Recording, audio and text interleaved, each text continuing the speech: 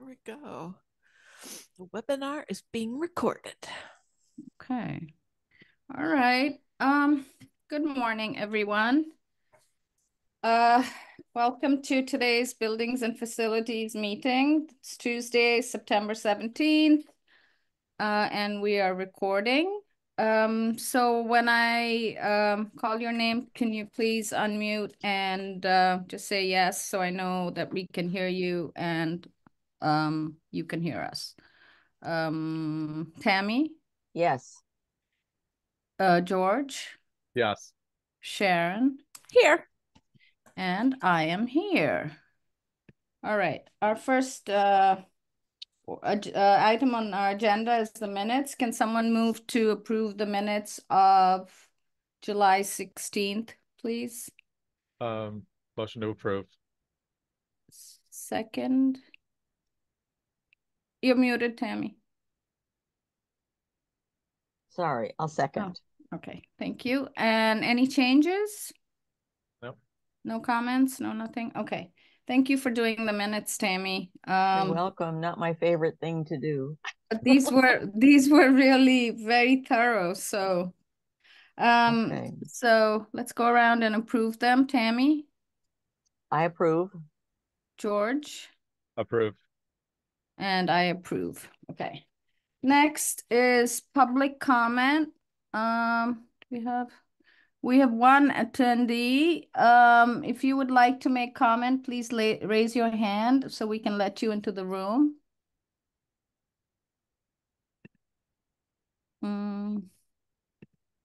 Nope. Okay, no public comment. Let's move on to monthly building and grounds report. George. So I really have nothing new to report. Just a couple of very minor things that we'll be scheduling the changeover to heating. The end of the month, we've had an exceptionally warm September, so I've kind of held off a little bit. But next week looks to be a little cooler, so we'll schedule that for the end of the month. There were a couple of items at the last state boiler inspection that were out of compliance, and we had those repairs made. They were all fairly minor ones, but they are back in compliance, and we just got the certificate, so we're good to go on that. On that vein. So I think that's really all I have to report at this point. Oh, wow. So air conditioning has been okay throughout the building? It's been okay. I mean, the really hot days, there's still parts of the building that aren't really air conditioned, but we've been using fans as a supplement. So it's been tolerable. We had quite a hot summer at the beginning of the summer, but things have kind of calmed down. Welcome to New England. So it's been tolerable. Yeah. So we've had Yeah. limited breakdowns. Oh, good. And leaks? I mean, we haven't had that much rain recently. No, we haven't. There's really been nothing new as far as leaks go. We had that one, the one HVAC leak with special collections that we had talked about. I Yeah. believe that was back in June. But there's been nothing else on that front, and there's been nothing new as far as leaks go. It's just the usual suspects when we've George, had heavy rain. did we report to buildings and facilities? I'm not sure that we did. The elevator flooding. Yes. We talked about it in this meeting. Okay, great. Yeah. Yes, we Wait. did. Yeah, the elevator, no. I know we talked about it. I'm just not sure which committee we talked about it in. Yeah. You know what? Maybe we mentioned it here, but I know we discussed it in the trustees meeting.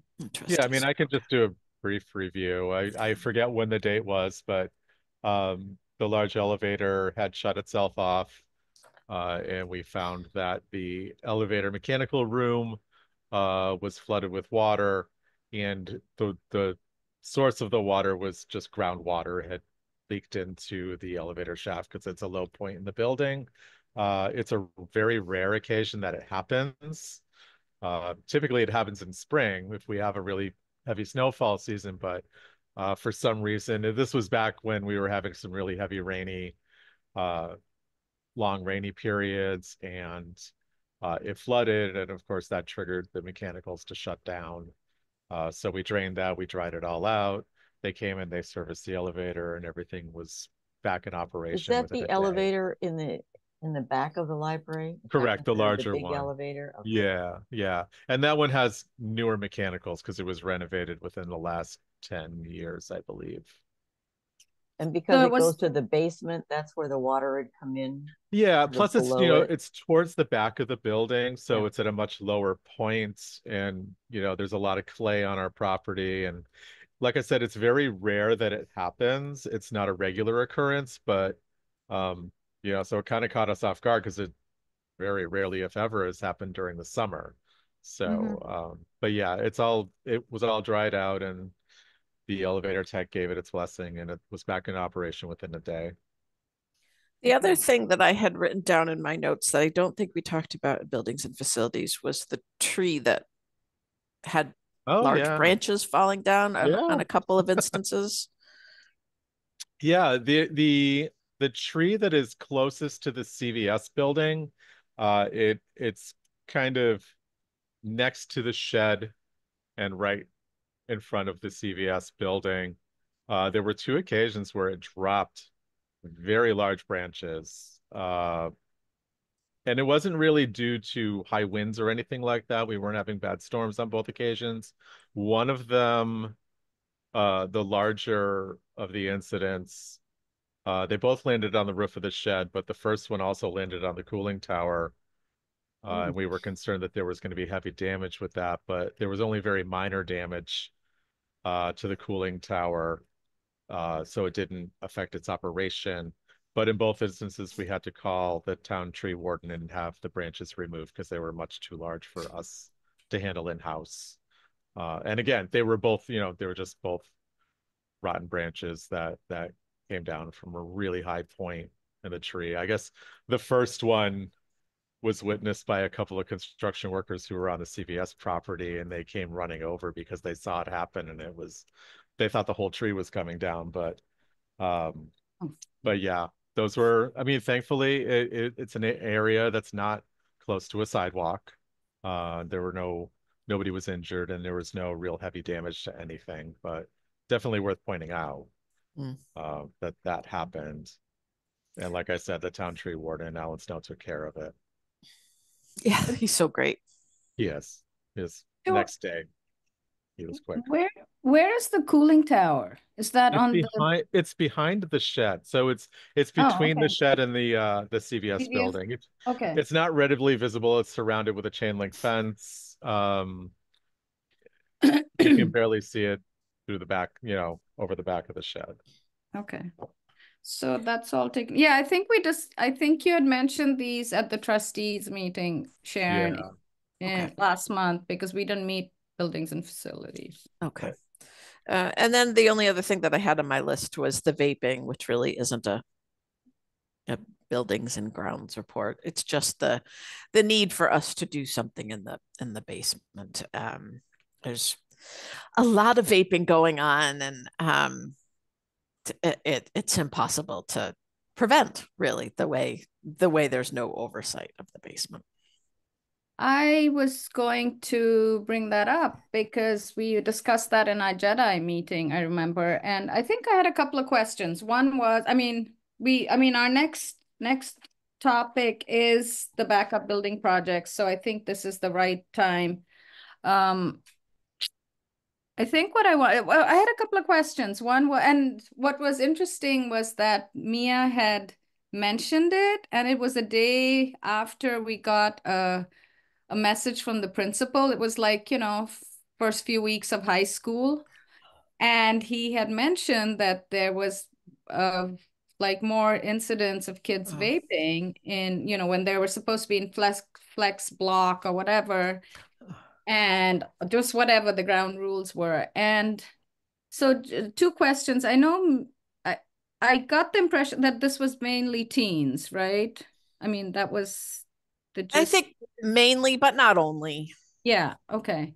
So the whole thing is about sight lines and more I mean, it's the whole building. But the other thing is, I was just, well, when we were talking about the air conditioning, so I've been spending a lot of time working at the library.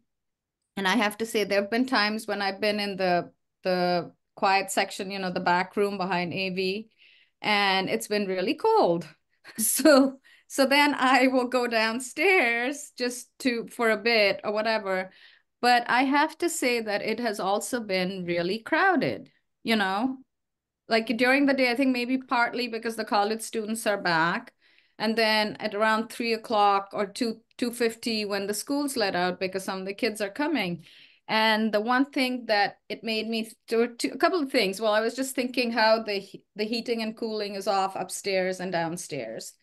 And the other thing was the space and how much we need the space, because even though a lot of kids, you know, my teen says, "Oh, I don't go to the library to hang out," but the teens are coming in there. And at 3 o'clock, it starts, you know, the noise level goes up. And it's because, and I think it's great because they come in and they look around and they're kind of annoyed that there isn't enough space to sit. And all that to say is we really do need more space, but I don't know what we can do in terms of the vaping for right now. Like you have a policy. I mean, it's not like you're going to install cameras or like what can And there we are cameras down there, you know, they Okay. don't care. It's all about, yeah, I mean, there needs to be a constant presence. And right now we only see it when we like do a walkthrough kind of a thing. And not all staff can do walkthroughs because most staff are manning desks. Yeah. Oh, Yeah, and there's So, definitely signage all over the place about it, but if they're yeah. going to do it, they're going to do it. They're going to ignore the signage. yeah. Yeah. Well, it's like in school, you know, there's like a warning, then a suspension. Like, is there Yeah. something you can do at the library? But this is a community center, so you can't really do that, right? Yeah. Yeah. And I'm not sure, like I'm not sure that the vaping smells carry. It's more about the marijuana smells that are carrying like up to the kids' room, because Right. that's where the, you know, from the basement up into the, and Yeah. that's kind of, that's not nice. No, no, no. So there is no solution to this problem besides if we you know, if the building were different and sight lines and all of that. All right. Yeah. Tammy, any questions, comments? No. All right, so backup building project planning. Can we talk a little bit about the 5-year capital plan that was attached to our agenda and where we are? Yeah, so I think so the last time we spoke, George was reaching out to Holly to get more information on the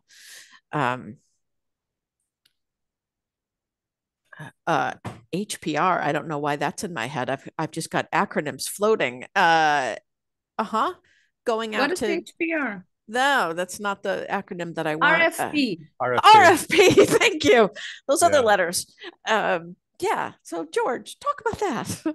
Yeah, unfortunately, I have not heard back from Town Hall in regards to that, but basically I was looking for clarification that if we started, you know, as we know, we are the library, the trustees are putting up money for Plan B for, you know, to begin capital projects. But if we had something that the town had to take over because we didn't have enough funds, what would that look like? Should we do town contracts? Should we do our own contracts?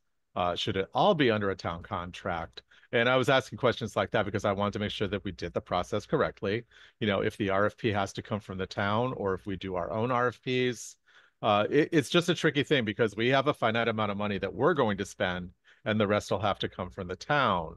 So trying to just think ahead, I wanted to get those those questions answered. It's early.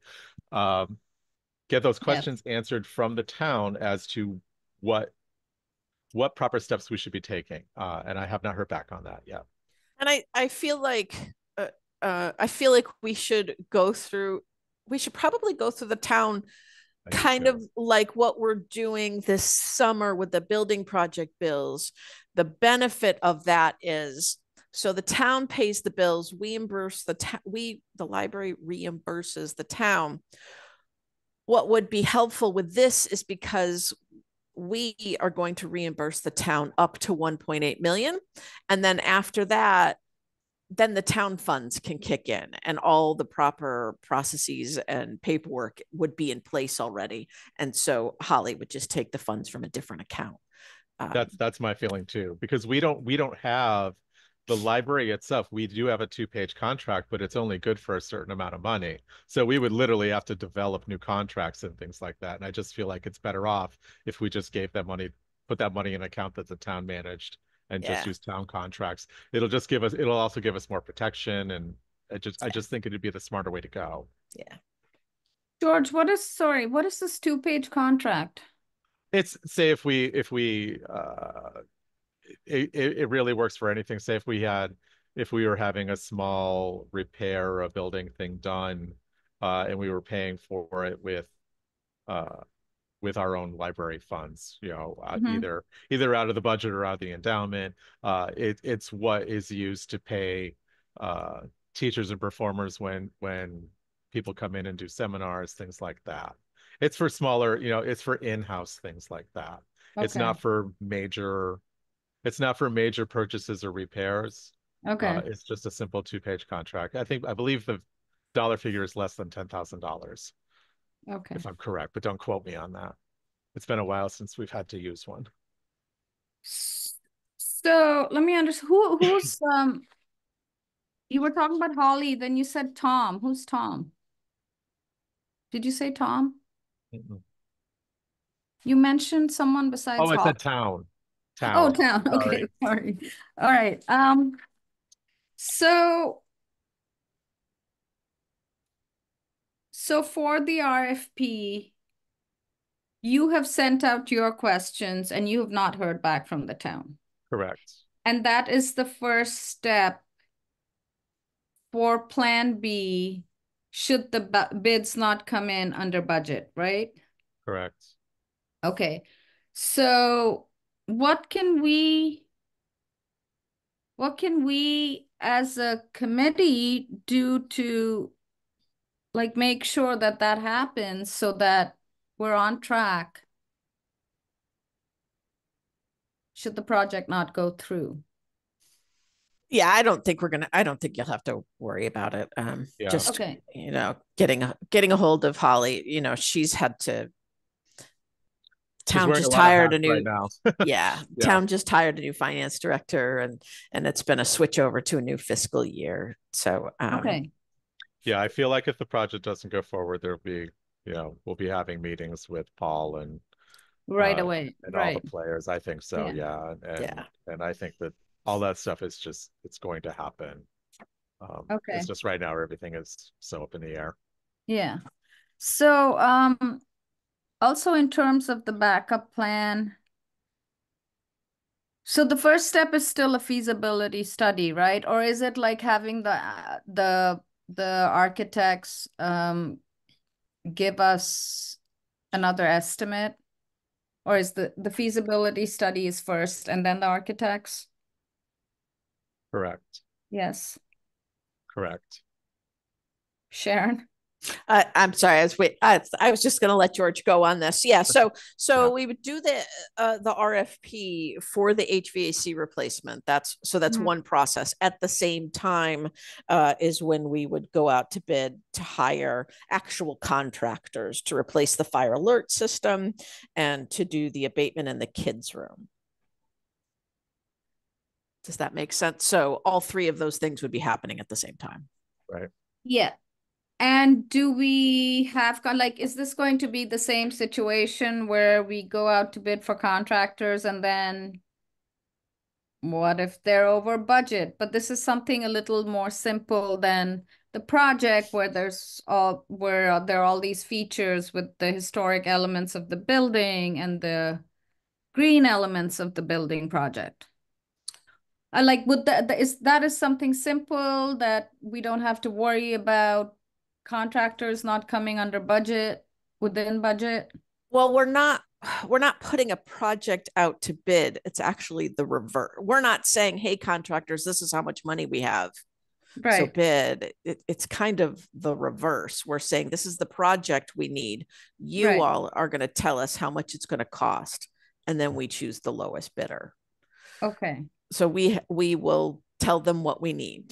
Take all the asbestos out of the kids' room, right, and then we'll get 3 responses from 3 different contractors. right. And then that's what, Typically on projects like that, we hire an architect. The architect finalizes all the paperwork for the contractors to bid on, and the architects do the bid opening with the town, and the low bid is chosen if they meet all the qualifications. and the architect would be Kuhn Riddle? We would have to hire an architect. Okay. Okay. And okay, so but that is just for these 3 things. So, and then in terms of funding, and then we go to JCPC in February. For the following year, this is where it's going to get complicated between our 1.8 and when that ends. And but yeah, Right. we'll want to go to JCPC to keep them in the loop. So even if we aren't asking for money from them, they're going to want to know where we are in the process. Right. But okay, and then that means that no work could really start till later next year? At least a year, maybe 2. For the basics, just 8. Yeah. Okay. You don't think the fire alert system could get done? I feel like that could be done Possibly relatively in a year. quickly. Yeah, possibly in a year. It's funny to me now, a year is quick. The building project, 13 years, that's not quick. So Right. like, the definition of quick is all relative. Yeah. Yeah, it won't happen overnight. No. But I think it could get done during FY25. Yeah.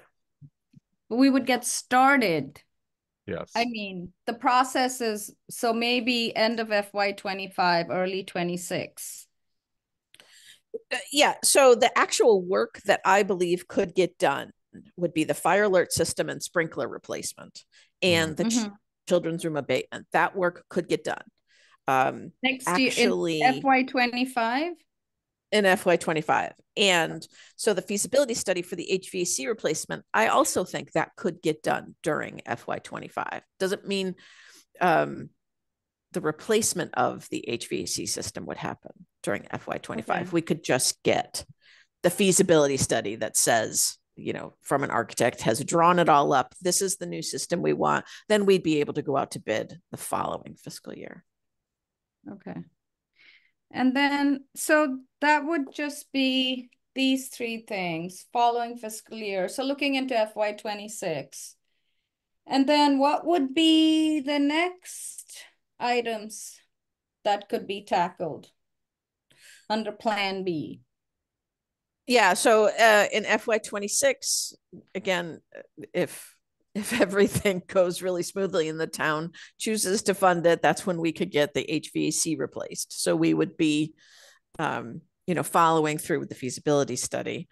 And then we would begin another feasibility study for the replacement of the atrium and the roof. So we're looking into FY27, 28. Well, that's FY26 work. And then FY27 work would be the actual replacement of the atrium and the roof. Right. And then replacing the windows, that could be a separate project. And again, the further we get out, the more, the more hypothetical we get. Yeah. And then that would require, for the HVAC and the fire sprinkler, that would require interim location, right? Would it? For Possibly. replacing the HVAC, yeah, possibly. Possibly. The sprinkler, the children's room asbestos, that would require, or is that something they can do? The asbestos, I think we could just close for right. a time period. I don't know how long that work would take. Okay. But the fire alert and the sprinkler replacement, again, I don't know if that would just be a closure for a period of time. Yeah. Seems to me. Yeah, I feel like it wouldn't take so long that we would be looking at temporary space. Okay. Yeah. So That then, may be doubling up on the branches and just closing the building while that work is happening. And a lot of it could happen while the building is open. I mean, replacing the fire panel and stuff like that. But we also have to look at safety. So, I mean, if there is no fire system in existence, like if they pull all the equipment out, there's really no fire safety. We really can't be open. So we'd also have to look at that and how long that would take. Okay. So in any of these processes, staff would, some staff would move to the branches and the branches hours would be extended significantly. Yeah. For whatever time that the main building is closed. Okay. Yeah. That makes sense. And then So I guess some programs could be done maybe in other places in town, in addition to, of course, we have good space in both branches now. Okay. The reason I was asking about interim locations was, remember, when we were looking at plans, the various options a few months ago, you know, from 2017, like a couple of them had relocation. So what parts of Plan B would require that? I would say the HVAC and the atrium for sure. Okay, so they would, Definitely. Yeah. And it's also, you know, it wouldn't be like the building project. We wouldn't be emptying the whole building out. We would right, probably be just looking for a satellite location with a minimum amount of square footage just to have some basic operations. okay, Because it wouldn't be a long term, although with the atrium roof, I really can't predict how long that would be. Yeah. But we wouldn't be emptying the building. So we wouldn't be looking for as much square footage as we are with the building project. So the cost will be less, but we'd still be looking at, you know, a lot of the same criteria, location, accessibility, and things like that. right. I mean, So, I but that think would that, still be twice, right? Sorry, Tammy. Yeah.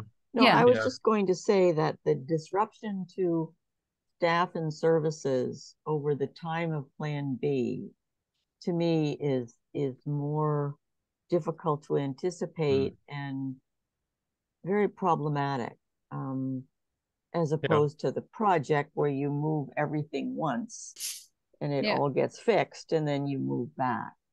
There's Right. going to be a lot of shuffling back and forth of people and some materials and holds and all kinds of things for, you know, a smaller period of time, but repeated many times. And Yeah. I think that it's not even an inconvenience, it's a disruption of services, is going to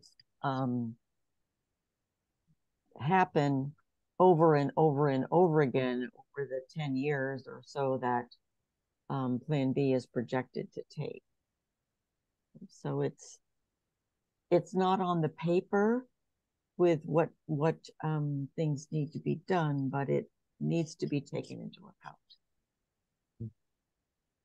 Yeah, and also, all this depends on funding as well, right? Because the town is going to have to fund it after the 1.8 million. Right. Yeah. Yeah. And You know, hopefully they'll go ahead.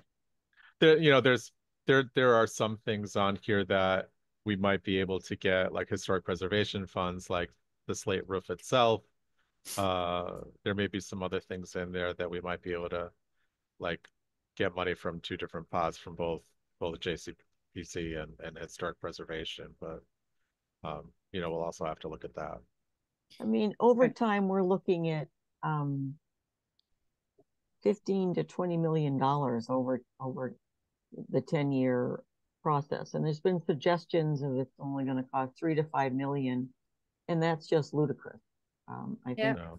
people need to be realistic about what it's going to cost over time. It's not a small amount of money. It's a significant increase to the town for library costs. And Tammy, the 15 to 20 million is like taking into inflation today, right? I mean, we're now looking into 26, 27, 28. Oh yeah, you're going Yeah. forward. If it's 10 years, you're looking at 20, 30 something. So yeah, And it's going to take a long time. there's no way the state would give us anything for this, right? Because yeah, I mean, if I would, yeah. Okay. So, so can I just have, I had a couple of questions about, when I was looking at the 5-year capital plan. There's an item like 3/4 of the way down the first page, landscaping. Is that part of Plan B? Like, what do we mean by landscaping? Yeah, we got to redo the landscaping around the entire building. Yeah. You Okay. know, Yeah, I front, mean, sides. you know, things are growing. There's a lot of overgrowth. A lot of items were removed and donated to the Kestrel. Right. I mean, the holes have been filled, but it's certainly not attractive. Right. Plus, you know, at the very minimum, at some point, the driveway is going to need to be repaved, as well as the rear walkways, because that's the still 90s asphalt back there, and you know, things are starting to become a tripping hazard, and the driveway's in rough shape. It's awful. The tree that's growing into the sewer line, that's got to tree. come down, and the sewer line's Yeah. got to be fixed. Yeah, replaced. Is that the big tree in the back? Like that? It's one of them. Yeah. I believe it's the closest one to the building, if I'm correct. I think so Okay. too. Yeah. Yeah. So, you know, when we were talking about sightlines interior, so can I ask, like, you know, in the past when I remember this from when Sophia was a kid and they would run around in the back and pick up needles and stuff. Is all of that still going on back there?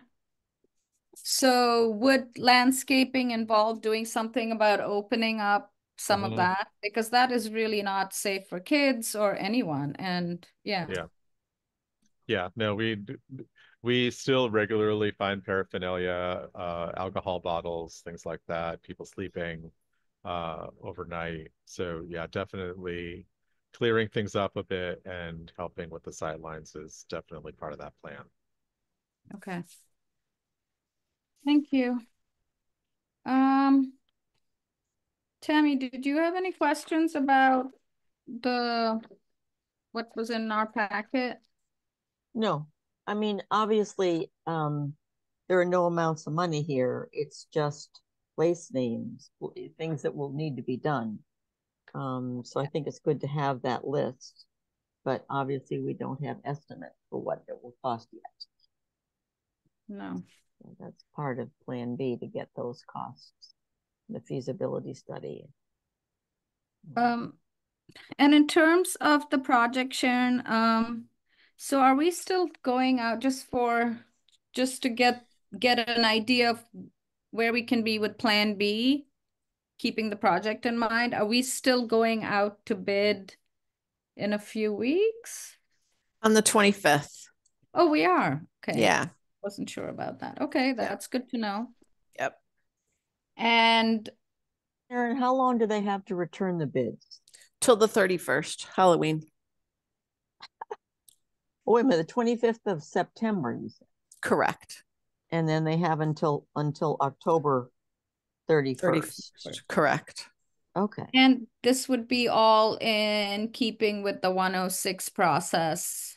Yeah. Oh, yeah. Okay. Okay, so okay. Does anyone know if the school project bids have come in? I think they come in on Thursday.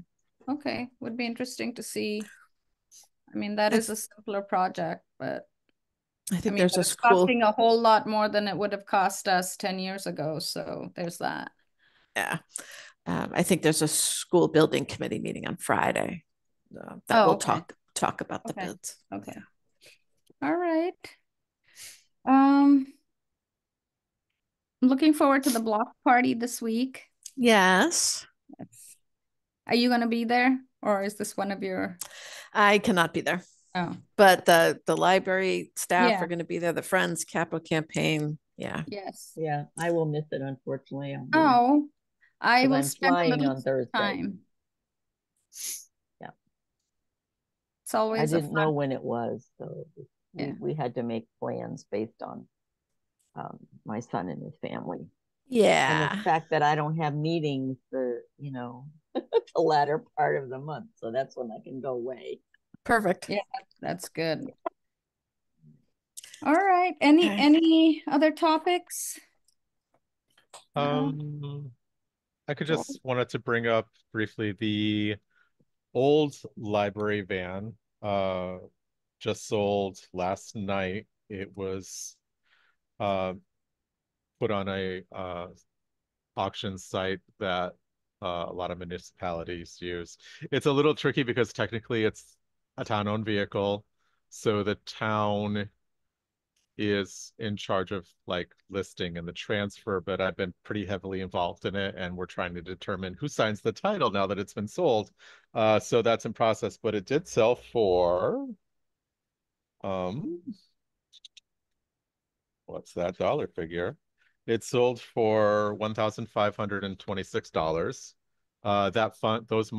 Those funds do go directly to the town because it was purchased with town funds. So we won't see any of that. I don't know exactly which town fund it goes to. I believe it goes into the general fund. Do But we we're have a working new that out library now. van? Yes, yes, Oh, good. yes. Oh yeah, welcome back to BNF, Tanny. Yeah, we got the library van in January.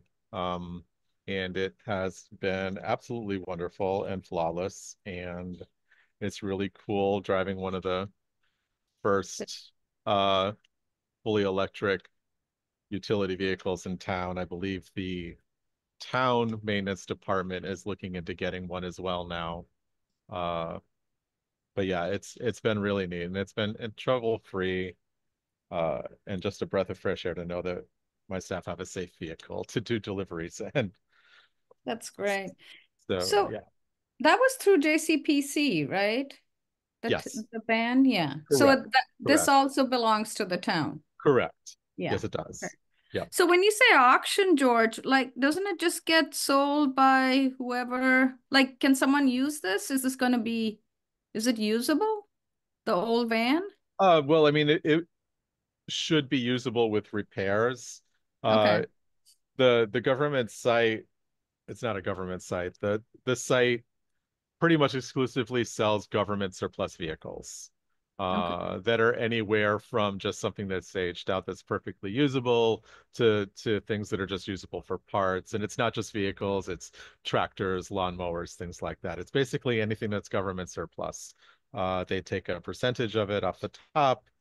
But yeah, it makes for a very easy and seamless process Right. in following with the town guidelines for deaccession. So Great. yeah, currently it's not necessarily legal to drive on the streets the way it is, but that's up to the owner. They know that they're purchasing it, needing repairs. Right. Well, I'm glad you guys are driving safely. Where is that parked? Is it It's currently on the back row of the CVS lot. We have okay? permits for a few spaces back there because we don't Okay. have anywhere to put it right now. So that's where it's currently living. Right. Okay. All right. Anything else? No. Okay. Tammy, have a great trip. Send us photos. At 11 o'clock, there's a naturalization ceremony Oh, right. at Yeah. That's right. Munson. Are you Yep. going? Oh, yeah. I couldn't Oh, walk. hey, maybe I find them inspiring. yes. So Can I tell a really quick story?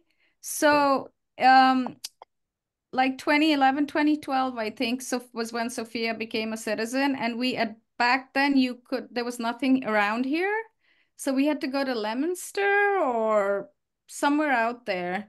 But I have to say it was really cute because she was the youngest new citizen. And when she went, well, I had to go up with her. She got a standing ovation. Like people, like it was just so That's sweet. great. And like I had done it like 10 years before that, or 2009 in New York. And I remember that was all like New York is an amazing place to become a US citizen. Anyways, it was really sweet. And if I can make it, I might run over to Munson too. My daughter-in-law who lives in the DC area had to go to Baltimore for Oh, some yeah, reason yeah. for her Didn't, naturalization ceremony. not in DC. There was nothing in DC. Nope. They had to go to Was Baltimore. Was that during the Trump years? Possibly. I don't think so, but I'm not sure. Okay. I don't remember the date, but yeah, I find it inspiring, so I'm definitely going to go. All right. Hope to see you guys there. Okay. Okay, bye. This meeting's Bye. adjourned. Thank you. Thank you. Yeah.